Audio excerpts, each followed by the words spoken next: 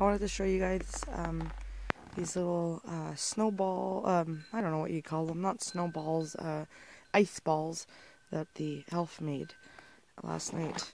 And he had, that one there busted because it was not fully froze, and those were parts of balloons over there. But basically the elf filled up balloons with some water and food coloring, and you leave it outside to freeze, and then they come out these beautiful balls of, and this one here still has a little bit of liquid inside there, it's leaking.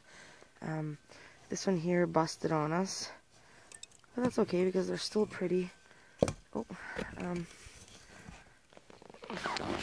They're still very, very pretty.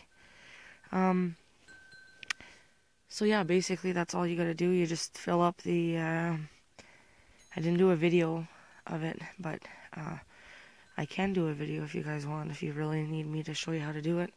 But if not, just put some food coloring in a balloon, fill it up with water, and put them outside to freeze.